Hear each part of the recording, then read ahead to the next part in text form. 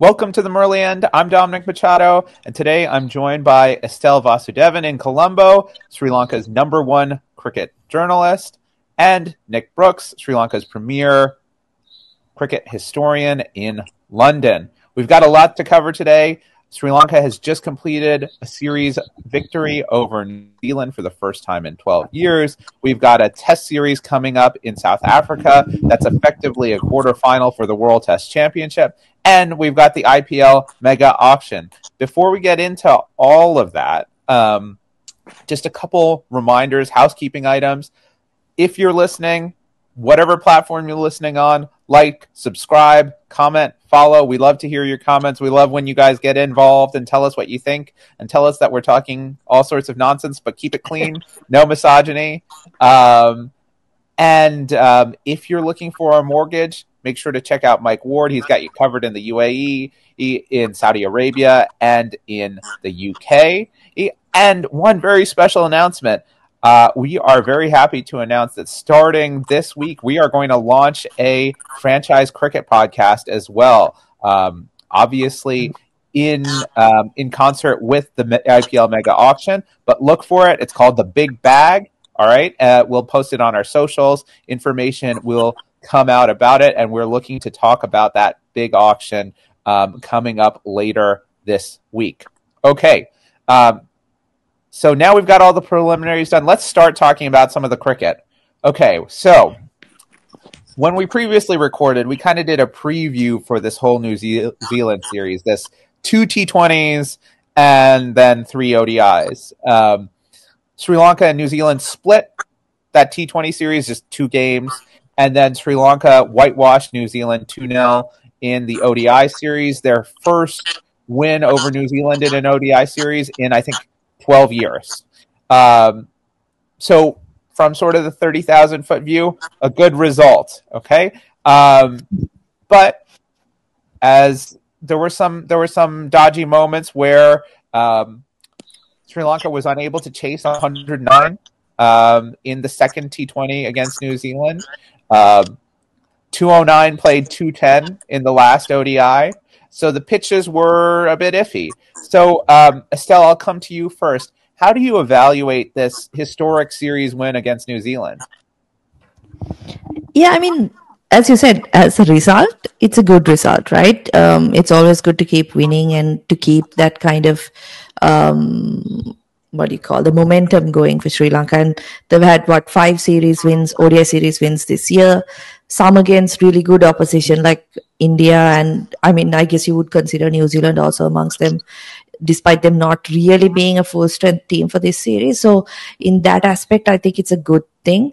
I don't know how much we learned about the team or, tactically how much we learned through this series, because guys who you would have wanted to perform, like the Sadira Samaravikramas, Janit Lianages, didn't really have big series. But on the flip side, I think it would give players like Kusal Mendis some real confidence.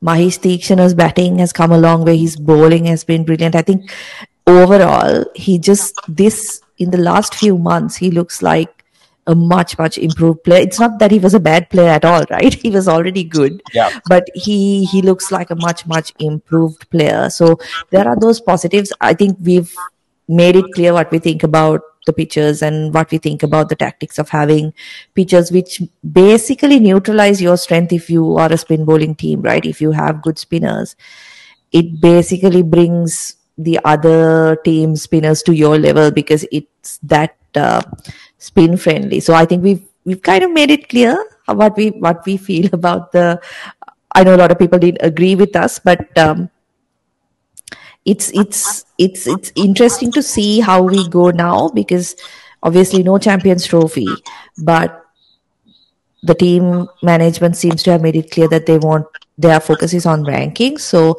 Sri Lanka up to number 5, if I'm not mistaken. Yeah, so that's some progress.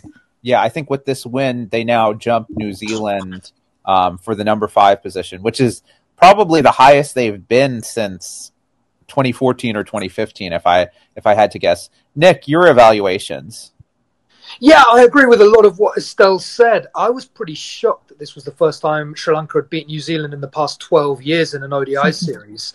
But yeah, the wins keep mounting up for Sanath and the boys. The T20 series was a little strange, played out on a Saturday and Sunday. It had a bit of a blink and you'll miss it feel about it. And the ODIs, again, they were slightly rain-ravaged, weren't they? But I agree with everything Estelle said about Theeks. I think Kusal Mendis rightly earned Player of the Series for the ODIs, but I was so impressed with Tikshana in all three forms. His bowling is on fire. His batting was really good in that second ODI. And in the first ODI, he took a catch at short mid-wicket, I think, where the ball was absolutely clattered at him. I mean, that would have been knocking me out and I wouldn't have been waking up till 2025. He historically hasn't been the best fielder, so to see him get his hands up to that and hold on was really nice. And we've talked about him being in and out since Sanath took over, right? And I think that he should be a permanent fixture in this ODI team. So it's great to see that. It's nice to see Dilshan Madhushanka getting some game time. He did take a bit of tap up front. I think we've seen enough of Madhushanka now to know that when the ball doesn't swing, he can be quite leaky in that power play. But he came back really well, right? Bowling cutters at the back end and took 2 in 2. Yeah, again, I don't think we learned that much from this New Zealand series. I don't know if you guys have felt the same, but like it's felt like a bit of a non-event for me with their weakened team, and Sri Lanka obviously looking forward to what is a huge pair of tests in South Africa. And I think more than anything, it's just a bit baffling and a little bit frustrating to see Kamindu and Asitha and Patham and even Kusal, although he's had a fantastic series. Like, should these guys be there? I was just working on a piece and I chatted to Jehan Mubarak and Damika Sudarshana, both coaches, both already in South Africa doing work with the players who are there. And you do kind of wonder why half the squad isn't there, given that these are Sri Lanka's biggest tests in as long as I can remember. Yeah, that decision making I think is questionable, and especially, and Nick, you pointed this out on social media. Kamindu is coming into bat at 7. He came into bat at 4, admittedly, in that second ODI, and he's bowling a couple over of Osman. There's really nothing added for him, right? You have, and in Sadira and Jonathan Lianage, you have players who can basically fill Kamindu's role, right? Who are already playing in the 11, and you can bring in somebody else to try it out, right? That's where you could say, okay, Chamindu Wickramasinghe, come in and bowl a few overs and hit the ball around a little bit. So that's a bit baffling. Again, I think one of the things that's so exciting about the team is that it has depth. Like, when you look at the side they played, even without Kusal, Patham, Kamindu, and Asita, it's an exciting side, right? Nishan Madushka's opening the batting. Avishka, who scored 100, right? Shout out to Avishka for that. And Nuanindu Fernando is also batting. They brought in Lahiru Udara he wasn't going to play, but he was one of the he was in the squad as well. So there's a lot of talent around this team, and especially against kind of New Zealand's B team, it would have been a good opportunity to test out some of those players and to see what they had at the highest level of international cricket. So that's one thing for me. I definitely agree about Tikshana. He has looked $1 million. I mean, the thing for me that's so good to see is how much he's actually turning the ball. When he can bowl that fast, right? Like, he's pushing well beyond 100 kph now and get turn. That is very, very rare, right? That's like Rashid Khan level. That's what we're talking about. We're talking about somebody who can bowl flat, can bowl quick, but still extract very well from the pitch. And then it's just nice to see him bat like that and have that confidence and come out there, because we know that's something he's been working on, and it's going to increase his value not only for Sri Lanka's team, but as a player who is up for auction at the IPL too. Also, Kusal Mendis, I think one thing that, I guess, to Sanath's credit, right, the mental part of the preparation of winning, of playing well, of doing the right things, we could say that it has had a positive impact on Kusal, right? So he plays one type of innings in that first ODI when he scores 143, and then he plays a completely different type of innings that second ODI where he just bats through. There was no real time where he even looked like he was going to throw it away, right? I think that's something we've seen in Kusal Mendes innings. He's, batting, he looks good, and then all of a sudden he plays a shot. But he was determined not to do that. So maybe the sort of mental aspect of, okay, we're going to win, we're going to try to win, that has some positive characteristics. The one question I want to throw to you is, again, I think we tend to view what's going on in Sri Lanka cricket in the Sri Lanka cricket bubble. But while our T20 series is going on, there was another T20 series going on between South Africa and India, right? And I think India, in one of those matches, outscored the cumulative score of both of our matches, right? They scored 284, was it, Nick? Yeah, I believe it was. 284. And India has effectively rebuilt their squad, and they are now playing a supercharged version of T20 cricket. And I think it's just really important for us to remember that, yeah, we might be winning, but this is not going to work in other places, and there's going to be much tougher challenges in different places in different parts of the world, right? And they were also doing that with like no Jaiswal, no Gill, no Pant, Yep. a number of players who'd be in their first 11 like missing because they're. I wonder how many who actually played that World Cup final were in the 11. Yeah, right? At least in the batting. Shah, I think it might have only been Arshdeep Shah and Sky. Those two were. Yeah, because Sky was there, Hardik was there. Yeah. But it was Samson and Tilak doing the damage, wasn't it? Yeah. And totally different pitches to the kind of ones Sri Lanka are serving up. Yep. And they have deep spin, and they're using different types of spinners. Varun Chakravarti has shown himself to be very, very valuable. And they're getting this experience, playing. And India is 24-2 in their last 26 T20 matches, right? To me, that's investment paying off from being at the forefront of T20 cricket for the last 5-10 years. And it's going to be hard to beat that type of squad. I want to ask. So, Nick, you brought up Dilshan Madhushanka.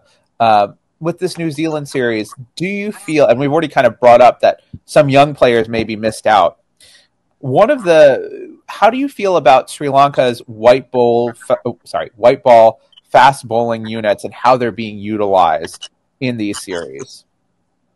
I've got to say again, I sound like I'm flogging a dead horse, but I don't understand why Asitha has to play every game. It's workload management, and it's great to see the strides that he's taken as a white ball bowler in the past 6 months. But we were talking about it off air, and if you look back to the 50 over World Cup, which was pretty much this time last year, he was way down the pecking order. And so why all of a sudden his name has to be penned in when we know that Sri Lanka are going to need him to bowl long, tough spells in South Africa? Surprises me. I don't know. I mean, Esha Malinga got a debut today, didn't he? We didn't see much of him. Not a debut, but a game today. We didn't see much of him. I don't really know what's going on with Sri Lanka's seamer rotation at the moment. We never know really what the situation is with Chamira. Kumara seems to have been set aside as a guy who's going to be a test match specialist for the time being, at least. Which I understand. I do find it strange, given that pretty much the last time we saw him in an ODI was against England in the World Cup when he had one of his best spells. To answer your question, Dom, I don't really know what's going on there. But just so we don't get shouted out for bringing pure doom and gloom again, I'll just pick up on an earlier point you made, which was Kusal. And I think I've got to say that, man, I'm shocked that was Kusal's 4th ODI 100. Every time I see these 100 figures, I'm baffled by them. And I think that Sanath has really helped him in his game. And I think we've got to say that Kusal Mendes has delivered in drips and drabs for so long, and he still continues to infuriate in patches. But if you look at what he's done over the past year, that body of work, I think there's an argument to be made that it's maybe his best year in international cricket. And hopefully signs that we're still going to see the player that we thought he could become emerge. And maybe he might have a really big tour of South Africa. It's so funny to me because like when he started off and he played that innings against Australia in was it Pallakale? Like all of us had kind of pegged him as he's going to be like a great test batter, right? He's going to be one of Sri Lanka's best ever test batters. But as the years have gone by, he's never really been able to fulfill that potential. But in the last couple of years, he's turned into one of Sri Lanka's best limited overs batters, hasn't he? I mean, like if you look at him by global standards, he's been right at the top, I feel, in T20 cricket and particularly in T20 cricket. He's just kind of maybe finding his way in ODI cricket a bit more over the last few series. But he's been right at the top, and I feel like a lot of the criticism he gets is because he hasn't been making runs in Test cricket, where people were kind of expecting him to be Aravinda or something, right? But in limited overs cricket, and I feel like, yes, Sanath, there is credit due to him, but also I think what a lot of people are forgetting, and no, I don't have anything personal against Sanath Jayasuriya. He was a great player. But what I'm trying to say is that, yes, credit is due, but if you look at the test team, if you look at even the ODI team, if realistically, I think we were recording before the 2023 World Cup, right? And I think even at that point, Sri Lanka had a good enough team to compete for at least 5th or 6th on that table. It's just that once they lost 1 or 2 games, it was all downhill from there. And I think that is what we need to see improvement on. How do they perform in games that matter? And obviously tournaments, right? Because we've seen them since like 2021 with Mickey Arthur in charge. That was the T20 World Cup where Sri Lanka kind of surprised everyone. Suddenly they're good, right? Then 2022, there were expectations. They did badly after winning the Asia Cup. 2023, there were expectations. Again, they did badly. I'm not saying Sri Lanka are going to win the World Cup in either of those occasions, right? But Sri Lanka had done well in bilaterals. Like, I think if you look at people are talking about the home record, right? In bilateral cricket, Sri Lanka have been successful for more than a year. Like, it's not been after Sanath that they've been successful. They've had success in the recent past. Sure, there is an impact from him. I think that win at all costs and winning is everything mentality is definitely coming from Sanath. But it's also kind of a steady growth. But where they need to prove themselves now is, can they perform in games that matter? And I think the test series will be the first test, because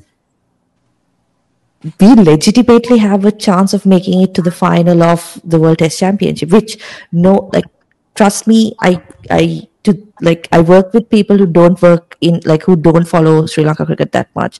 No one was looking at Sri Lanka at the start of this World Test Championship, right? I mean, last time we were in contention for the final until the last bit as well, but everybody knew it's going to be India, Australia, or India, England, or whoever, right? But this time, Sri Lanka legitimately have a chance to get there on their own, with their own performances. And that series, I think, will tell us a lot about where the mindset of the players are, whether they can handle that kind of pressure, and whether they can kind of perform when something is really on the line for them. Yeah, Estelle, I think you make a number of great points, and also have given us kind of a perfect segue for the next part of what we're going to talk about. But I think you're 100% right that, we've won, I think, 10 ODI bilateral series at home in a row, and that started in 2021. So it's something we've been good at, right? We need to be honest about that and say we've already been pretty good at ODIs at home. Obviously, beating India is a big plus, but and in 2023 we had won 13 consecutive matches at one point, so we were also winning. I think I like the idea about the intensity that Sanath is bringing, right? Like that every game matters and that trying to win every game is important. And I think it's a mentality that's really important to instill in these players. But I think the real test is going to come when they have to go overseas and do it in unfamiliar conditions. And just to kind of cite one example, and again, I'm not trying to purposely be negative, but we're just trying to set realistic expectations about where this team is. Right? In that first ODI, Sri Lanka were 180 for 1 in the 30th over. Right? Great position. They should you basically have a T20 game after that, right? 20 overs, all your wickets intact. You should be scoring at least 170 runs, right? You should be getting to 350 there. But they had 3 or 4 batters who were batting slower than a run a ball. Only Kusal and Charith were able to kind of fit the bill for the kind of batting that they needed to see in order to get a big score, right? So that's the kind of thing that I'm looking for is we know they can, as Estelle said, we know they can score 225 overs, but can they make the 350s? Can they make the 400s? Can they find the formula to do that consistently? We still haven't seen that under Sanath, right? And that's why they had failed at the 2023 World Cup. Again, some baffling thinking there to send Sadira ahead of Charith and then to send Lianage in right at the death when Kamindu's sat in the hutch. Like, Kamindu's been the best finisher for Sri Lanka over the past few months, right? And Lianage is an accumulator, and also there's a right-hander at the crease. Surely you want a left-hander to counteract that. I just can't explain any of that decision-making from any perspective or any angle. Right.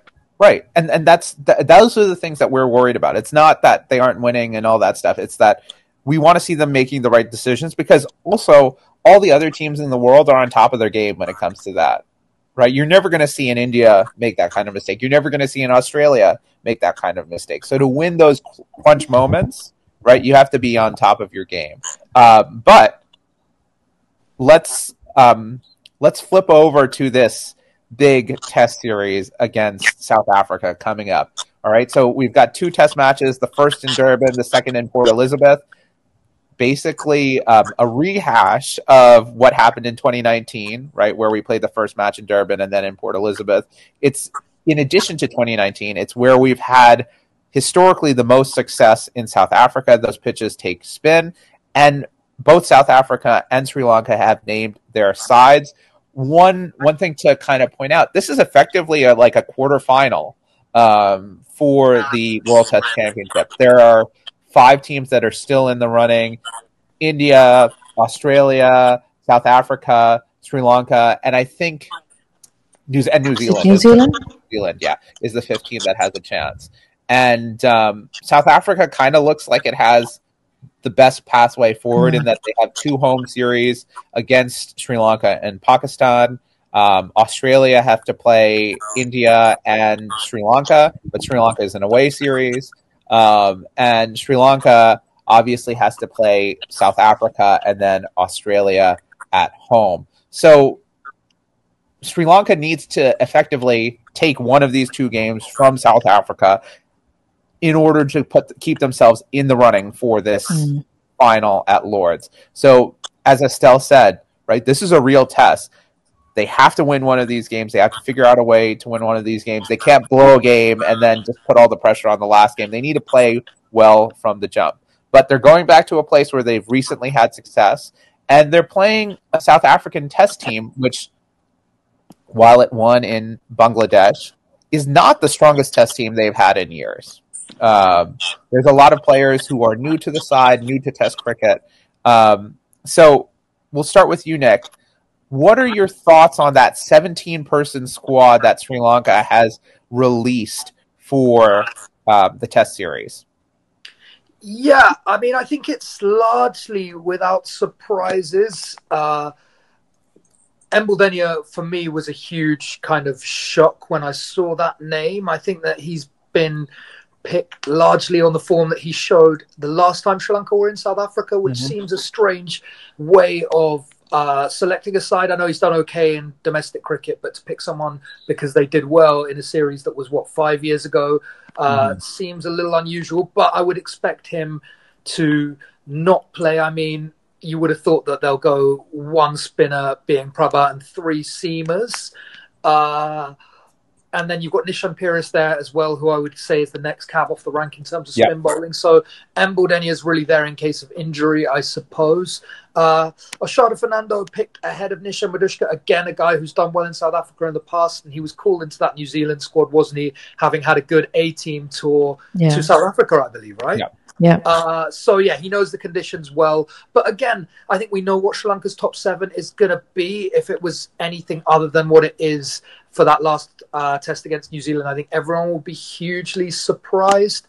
I was a little surprised that Vanders was dropped from the squad, having done really well in limited overs cricket every time he's gotten a go in the past few months. And so yeah, done nothing wrong. I was surprised to see him replaced.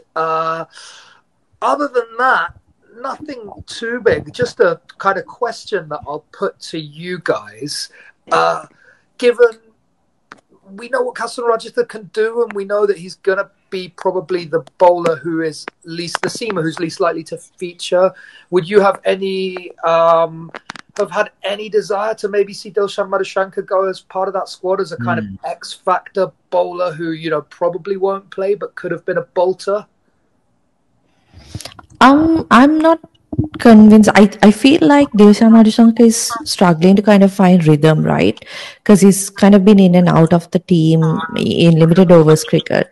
Whereas Kasun Rajitha he's the best backup you can have, right? He's been your backup for limited overs cricket, test cricket, wherever it is. And whenever he's been given the opportunity, he's been right on the money. I feel like that's that insurance type of player that you have. Just on Van der Say, I feel like if you look at the two selections, Nishan Pires and Ambaldenia, they're looking for tall guys who might extract a bit of bounce, right? Just the way they bowl. Because I was very surprised to see Ambaldenia as well, because they announced the kind of the group of players who are traveling ahead to South Africa, right? And he was in that list. Like, when did we last see Lasith Ambaldenia in the test squad or get an opportunity? And then with Nishan Pires also picked, you get the feeling like that's what they're looking for, right? They're looking for someone who can maybe get that bit of extra bounce, not really expecting the ball to spin a lot, but to have that. And that's the success you saw from Ambaldenia last time, right? He wasn't turning the ball square or anything.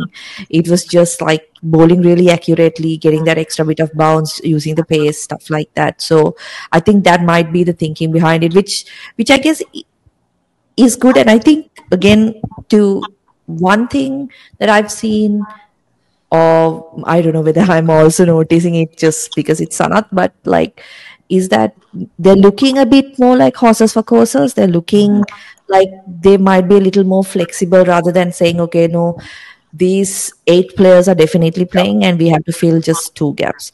Instead, they're maybe saying, I think that was the case with Mahesh as well, right? Where there was, he's good, but you think someone else would be a better fit given certain conditions. Whether that's right or wrong is the question. But I feel like that type of thinking has maybe come into play a lot more under Sanath. Yeah, I think Sanath is definitely not afraid to make changes. We saw that in England, right?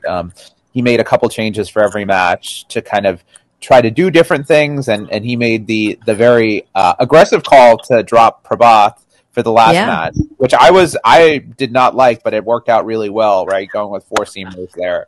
I think so in terms of the squad, I'm a little surprised about Mbaldenia. Sudhira is there obviously as a backup wicketkeeper. That was the only question mark for me. Like, who could we have picked instead of, because Sudhira has the sad thing with Sudhira is that when he's in form he looks like $1 million, and then he goes out of form, and he's out of form for a very, very long time, right? He doesn't, it's not like 10 games, it's like a year of cricket where he just can't find himself. So that was the one that you could maybe question. Maybe someone like Lahir Udara might have been an option, since he did well in that South Africa A series. and has been in really good form as well, right? Lahiro Udara and or Nishan Madushka, right? If you don't want to blood someone, right, you need a backup keeper, Madushka has played that role before. Or I guess you don't even need to carry, assuming that Chundi is capable of keeping, right? You could even get away with not carrying an extra player there. I think one thing that if we want one sort of out of the box choice, or maybe two out of the box choices, one person I was thinking of is maybe giving Thakshana a shot in test, especially in South Africa with this kind of very fast, flat off spinners. He's constantly at you in terms of landing on a spot and forcing you to play. I could see that being an interesting bit. And then now that he can bat a little bit, Mahesh Thakshana, the all-rounder in tests, could be something coming. But that's one out of the box pick. The other one was Eshan Malinga, who also played in that South Africa A series and who also was impressive.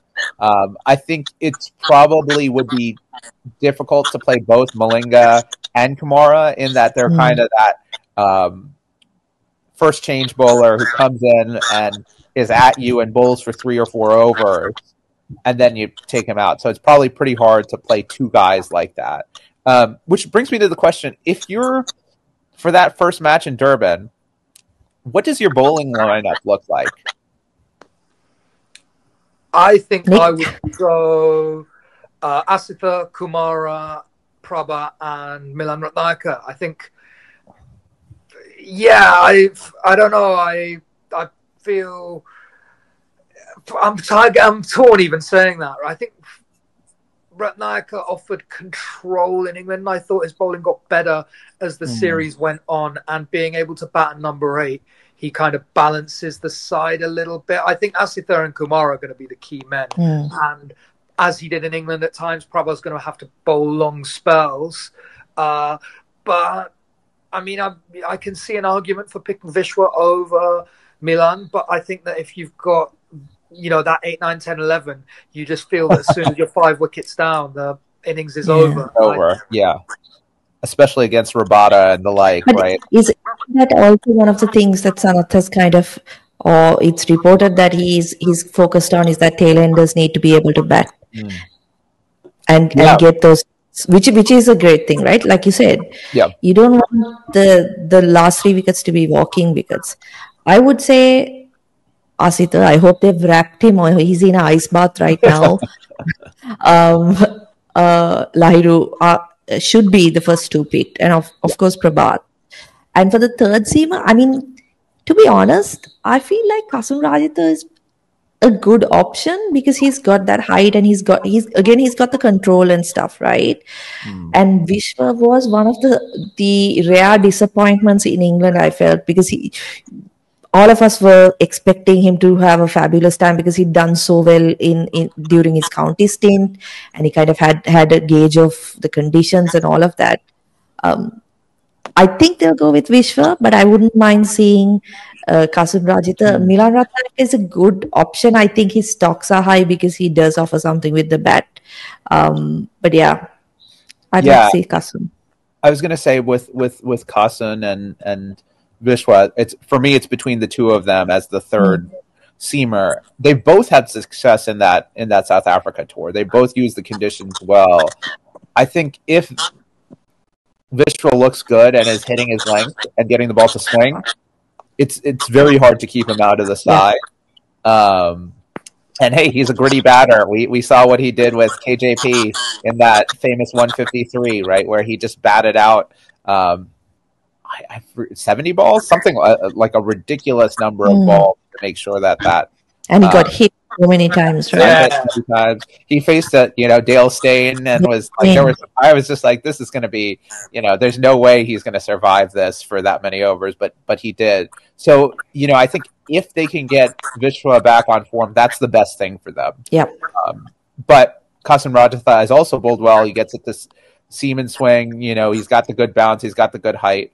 But I think the really exciting thing is actually, with the exception of Asitha, all of them can look back in South Africa. Lahiri Kumara's debut as a 19-year-old, right? He got sick with 6 wickets in an innings, including a first wicket of Hashim Amla. So they can all look back and think about good times they've had there. So let's kind of think a little bit about Sri Lanka's batting. The big threat in this, the two big threats in this South African bowling lineup, to my mind, are Kagiso Rabada, who looked absolutely lights out in the past couple series he's played. He's now got 300 test wickets for his career. I think he's massively underrated as a test bowler because people don't talk about South African cricket as much as they should.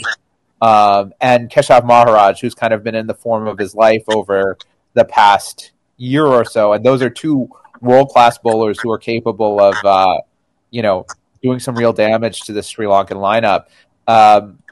And then you have two bowlers who are perhaps more well-known for their white ball exploits, like Coetzee and Marco Janssen. So it's a good South African bowling lineup, certainly one that could cause the Sri Lankan batters trouble. But what are kind of some of the key battles that you're looking at, key players that you're looking at from the Sri Lankan batting point of view in combating a very good South African attack? Estelle, we'll start with you. Yeah, I think Dimuth is going to be a big wicket. I know when you look at Sri Lanka's team, obviously he's the one you look at, but I think he hasn't really had the type of runs he wants. And I said this before the England series as well, right? These are the series where he wants to get runs. If he is to establish his legacy, these are the series that he needs to get runs. And him against Rabada is going to be a big battle. I think Chandimal as well, since he's batting at number 3 or is expected to bat at number 3 in this series, is going to be big because Pathum hasn't played in South Africa, right? He hasn't played Test cricket in South Africa. Yeah. You've got Kamindu who hasn't played. I know Kamindu is like the modern day Donald Bradman, but at some point he's going to have a couple of failures, right? Yeah. And you can't kind of begrudge him that as well because he's done so well over the last couple of series. So and I think this is like what I said before the England series as well. You have to have those senior batters stand up. You've got to have your Angelo Matthews, Dinesh Chandimal, Dimuth Karunaratne getting runs, because I feel like Sri Lanka, in terms of the bowling attack they have, can do some damage against South Africa's batting lineup. But it'll come down. It looks like it'll come down to how well they handle the bowling, because we've notoriously been bad against left arm spin for whatever reason as well. So Maharaj is going to be another big threat. Yeah, I totally agree with Estelle. I think the top order is really crucial, that top 4. We saw in the first couple of tests in England that they struggled to set a platform, build a platform that, Kamindu, DDS, and, Kusal was in the top order then, but Kusal now can build upon. And so I think it's going to be really, really crucial that we see 100 or some hundreds from that top 3 of Dimuth, Pathum, and Chandi. And, you just hope that at some point Kamindu can score some runs, at some point Kusal can score some runs. And I think Asitha has to have a huge series, and I think Kumara has to bowl tightly. We can't see the kind of spray gun Kumara that can lose his radar. He's got to be, on that 4th stump line and hitting hard lengths, because you mentioned Durban 2019, Dom, and this isn't the same Stain, Rabada, Olivier. I think was Morkel still around then. It's not quite as threatening as an attack, but like you say, Rabada got to 300 wickets, I think as fast as anyone has done in terms of balls.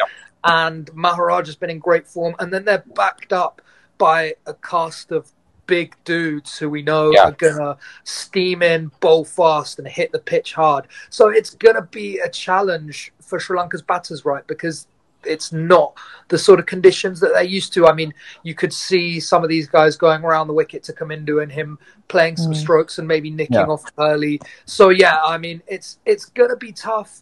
It's I think that top order runs are really crucial. And I think you've just got to think about winning one of these two tests, right? Yeah. I think if you win one of these two tests and you can stay in the game, and you know you've got Australia coming to Gaul at the end of January, you back yourself to beat them twice on pitches that you can prepare if you can just take one of these games. It's also like, if you look at 2019 as well as the most recently concluded like India-New Zealand series, right? If you do win the first game, the likelihood of you going 2-0 is really high, because I don't know what happens to the opposition, right? Because in both those series, like, nobody expected either New Zealand or Sri Lanka to take even one game in the series.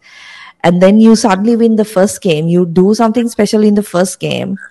And I mean, Sri Lanka won that game on the back of one innings, right? So like, you do something special in the first game, and then you never know 2-0 is possible.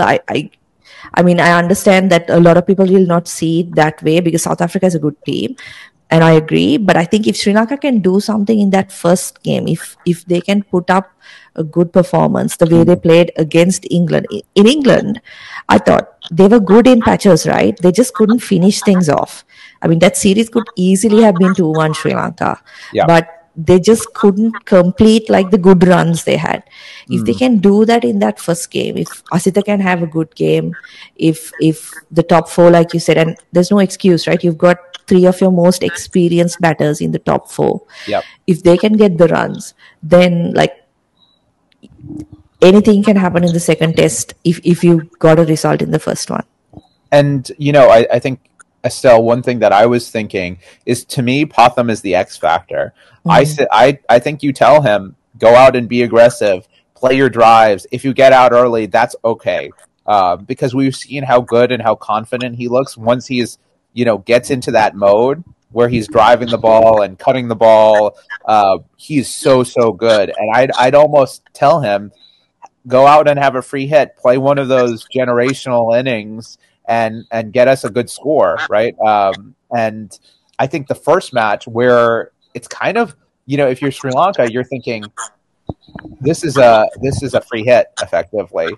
Go out, play aggressive, tell Potham to play aggressively, tell Kamindu to play aggressively, tell Quisal to play aggressively, and have that little bit of like punch, right? Because, you know, South Africa is going to come out punching with their big bowlers and their and the last thing we want, a lot of aggressive batters for them as well, right? Exactly, for them to be intimidating. We want to come out there and play our own brand of cricket and say, let's get runs on the board, let's get them on the board quickly, and put South Africa behind the button early. And that's my kind of thought, is that you let the guys who are not seniors, and you give them free license, and you say, you be aggressive. You play your natural game, try to score runs. If you fail, we've got, you know, Dimuth, Angelo, Chundi, and DDS, right? 4 really, really good test batters who should be able to shore up this lineup and get us runs no matter what. The other person who we haven't talked about is DDS. I think he's going to be kind of a key figure here. I think his batting, he threatened to put on kind of to put up a brilliant innings in England, but never really did so. But now more than ever, I think that he's going to have to really he's going to need 100 in one of these matches if Sri Lanka wants to pull off a victory. And I think he's going to have to be really smart about his bowling. I think there were a couple times in the England series, again, that Estelle said we could have potentially won 2-1, where we kind of didn't have any purpose in what we were doing. Like sets of 10 overs where we're like, okay, we'll just bowl Kamindu for a little bit and get to the new ball, right? I want to see him take that next step as a captain and really be aggressive and go for the win. Because again, there's nothing to lose. Play as hard as you can. We've got a talented squad, and it's a South African batting lineup that I think if you get into, the top order is a little bit shaky, to be honest. Aiden Markram's been out of form.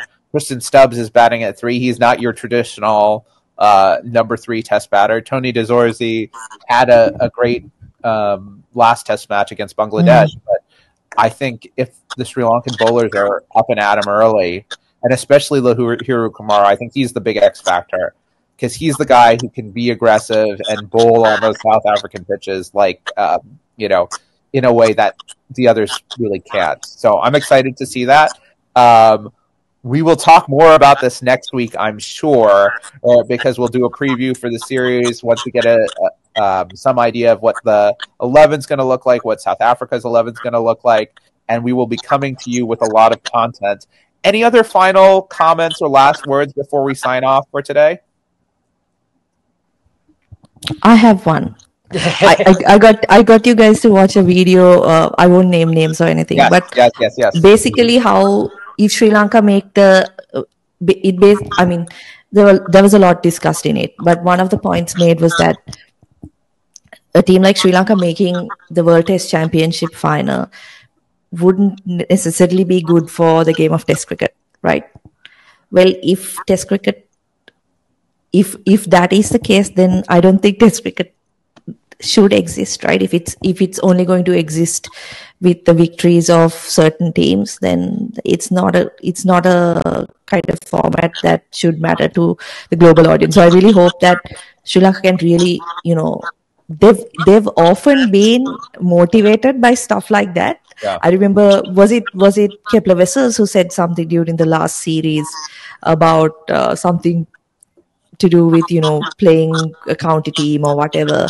Yeah. They seem to be motivated by those things. So I hope they hear those kind of things from former players and pundits and stuff like that. And it really motivates them, because they've got to this position because they've played really good cricket over the last couple of years, right? In the World Test Championship. They've not just in this cycle, but they've been good in the previous cycle as well. So it's no accident, or a lot of people are going to come back and say, because New Zealand beat India, that opened things up. And it did, right? But you also have to admit that Sri Lanka has played really good Test cricket. And if they can win away or draw this series away, I think that will go a long way into getting them that recognition that they deserve, because they've been genuinely a good Test team over the last couple of years. And people like Dimut, I think, gets credit, but I don't think the likes of Chandimal, DDS and Angelo get enough credit for the types of middle order batters they've been for Sri Lanka and in the game over the last couple of years. Yeah, I totally agree. And I think that, like, the results that we've seen over the past 6 months, Sri Lanka winning in England, New Zealand winning in India, Bangladesh winning in Pakistan, have been really good for Test cricket. And it totally, debunks this theory that the game should just be some ugly threesome between England, India and Australia, and that everyone else can go and do one. And so, I hope that I would love to see a WTC final between Sri Lanka and New Zealand. They're all going, right? If we do make it. We've committed it. We've committed to it. Or Sri Lanka and South Africa. And I think that the idea that that's bad for the game is just totally out of touch. I think it's exactly what cricket needs. And I think it's great that we're entering the last 6 months of the WTC cycle with everything all to play for. And England and India both kind of seem to be out of the running, right? And that we're talking about other teams. That's the crazy thing, right? How can you say it's bad for Test cricket when there's been so much discussion of Test cricket because of the way these other teams are playing, because of the way New Zealand's playing, because of the way Pakistan's playing, because of the way Sri Lanka's playing, right? They're the drivers of the narrative, right? Otherwise, you're just waiting 6 months for the next Border Gavaskar or the next Ashes series or whatever, right? And I'm so excited to see these teams play, and it's high quality Test cricket. We saw the series in England. That was really good cricket. That was excellent cricket to watch. And I think there's this narrative that Sri Lanka, sometimes they don't play well and they don't look great. And, the comparison is always, they look like a bad county team, right? And that's nonsense. We know that's not true. And I think I'd love to see them prove the haters wrong, who think of this team as a team that only wins because, they've already started prepping the pitch and golf for Australia down in February. Right. This is a team. Yeah, go ahead, Nick. Go. No one says that shit when England get rolled for 100 in Pakistan and look like they can't play spin, right? These are the things that get said about smaller Test nations. And, I mean, this time 2 years ago when South Africa started the SAT20, everyone was saying, oh, they've given up on Test cricket. They're basically gone. You know, Mark was so disconsolate that he was saying we might as well like quit playing Test cricket because we don't get opportunities. And so like what's happening now, I feel, is a chance to change that narrative and to go back to a time when Test cricket was more equal. Like, you know, the fact that England aren't here, I know they've had points stopped for slow over rates, and they've had tough series against India and Australia, but they play twice as much Test cricket against as everyone else, and they're not in the final. So how we can say that these like other sides are lesser, I just don't agree with it. Yeah. And how cool is it that you have players like basically like Demuth and Chundy, who, okay, Chundy is in the T20 squad, but, you know, are effectively red ball players, right? And this is like the zenith, right? This is the moment for them to shine, and they are like in South Africa getting ready. I can't wait to watch.